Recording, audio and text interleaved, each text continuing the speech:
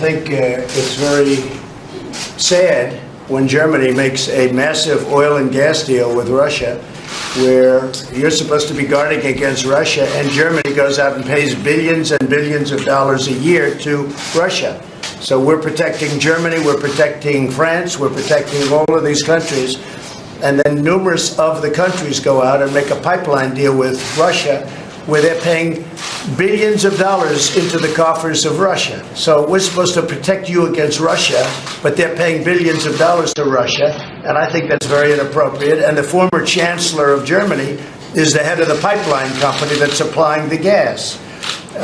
Ultimately, Germany will have almost 70% of their country controlled by Russia with natural gas. So you tell me, is that appropriate? I mean, I've been complaining about this from the time I got in. It should have never been allowed to have happened. But Germany is totally controlled by Russia, because they were getting from 60 to 70% of their energy from Russia and a new pipeline.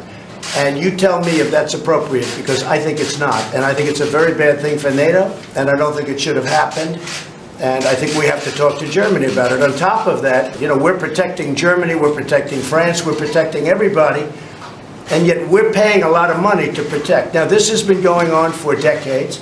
This has been brought up by other presidents, but other presidents never did anything about it, because I don't think they understood it, or they just didn't want to get involved. I don't think it's fair to the United States. So we're going to have to do something, because we're not going to put up with it. We can't put up with it. But why are you paying billions of dollars to Russia for energy? Why are countries in NATO, namely Germany, having a large percentage of their energy needs paid, you know, to Russia and taken care of by Russia? Germany is a captive of Russia, because they supply. They got rid of their coal plants. They got rid of their nuclear.